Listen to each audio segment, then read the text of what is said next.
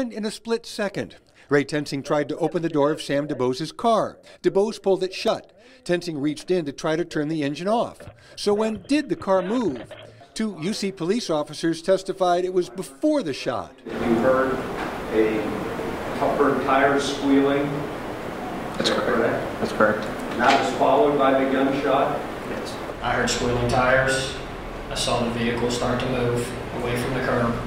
Gunshot. Alicia Napier, the only civilian eyewitness, disagreed. Had the DuBose car moved at all prior to the first shot? No.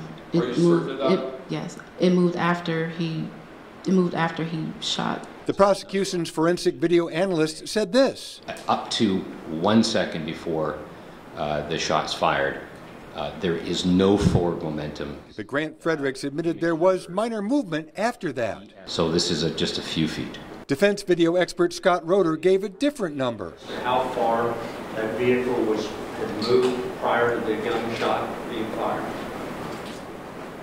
I believe we determined it was between 5 and 7 feet. So did Tensing's attorney Stu Matthews in closing arguments. I would suggest to you, ladies and gentlemen, that at the time the shot was fired, the car had moved maybe as much as 10 feet, maybe a little bit more, maybe a little bit less. But Assistant Prosecutor Stacey DeGraffenreid dismissed the distance and the dragging theory.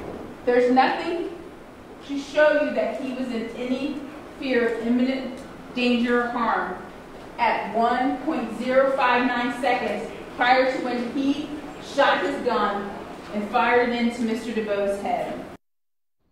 Now you can see the dilemma jurors have. They have one story here, another story here.